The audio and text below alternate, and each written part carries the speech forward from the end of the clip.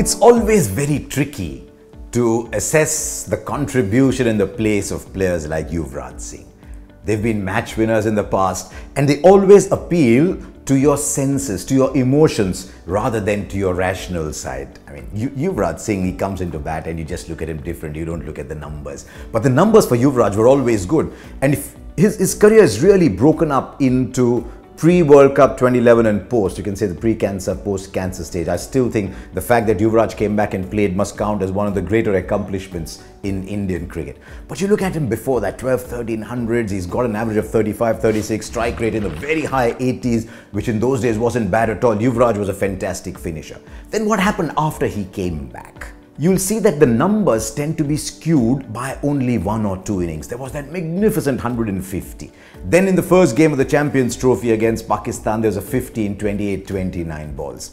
But what happened post the post-cancer return of Yuvraj Singh was that 1 or 2 innings were starting to impact the overall average. And you take those innings out and you were getting the picture of someone who was not very consistent, someone who was not pulling his weight in the side, but Yuvraj was still a match winner. And when he got it right, and so there was always a temptation to play Yuvraj Singh. But Yuvraj was always a 3-in-1 cricketer for India. In that period, 2008 to 2011, when he was doing so well, he was giving his captain on an average 5 overs per innings, and as a fielder, there was no comparison at all. What's happened after that? After that, he's giving on an average 1 over per international, 1 or 2. Yuvraj, the bowler, has long gone. But in the West Indies, I saw Yuvraj fielding at third man, and I said, no, this is not Yuvraj. Yuvraj is prowling at point. The ball goes 2 yards either side of Yuvraj and the fielders don't take a run. Now Yuvraj is struggling down at third man. That's another side of his game that's gone. And so for Yuvraj to be picked, he had as a batsman to be doing remarkable things, and he hasn't.